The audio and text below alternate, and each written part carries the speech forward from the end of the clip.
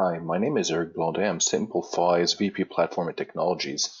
And today we're actually going to use SAP Analytics Cloud to kind of do an analysis of COVID-19 spread in the United States today.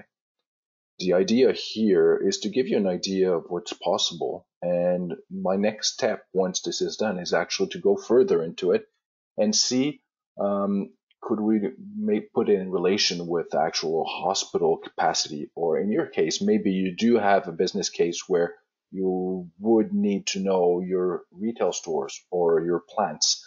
How could they be affected considering the spread around them today and in the past few weeks, and obviously in the next few weeks as well?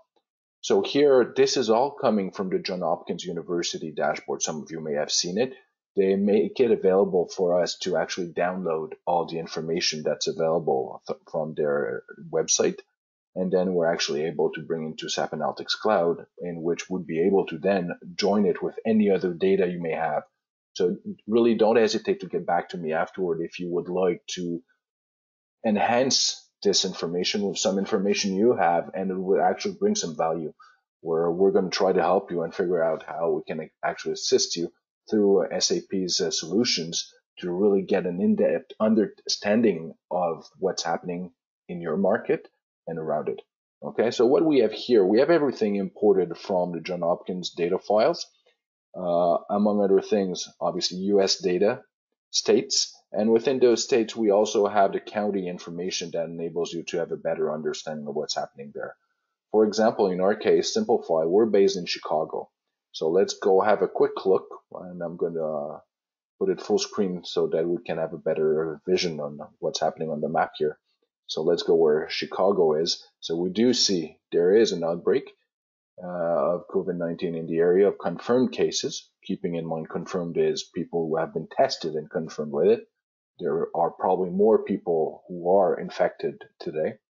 And I'm just going to select, let's go up to Milwaukee, go around, and let's include South Bend. That's pretty much it.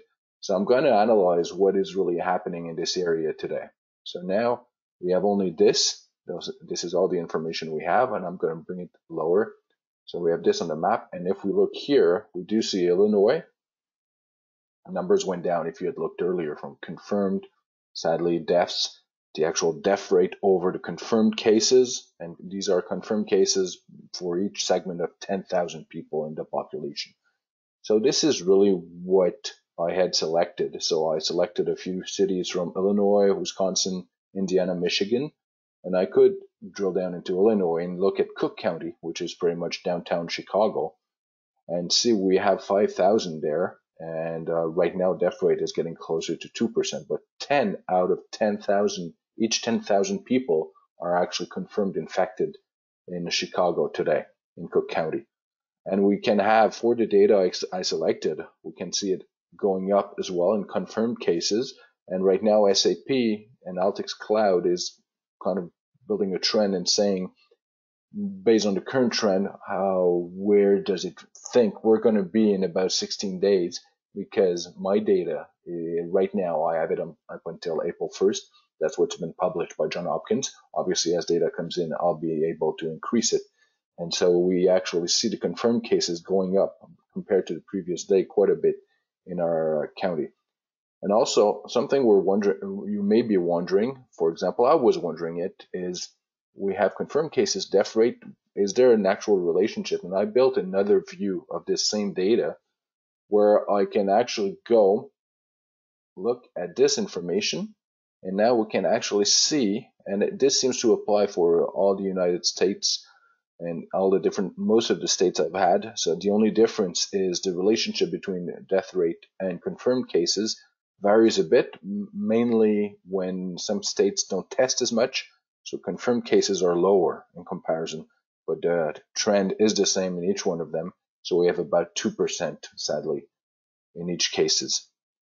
So if this is something that could interest you and you see some value where we can actually help, don't hesitate to get back to us, and we'll see how with SAP Analytics Cloud and some even more advanced predictive statistics that are available in here, we can really help you to adapt and adjust to the current situation.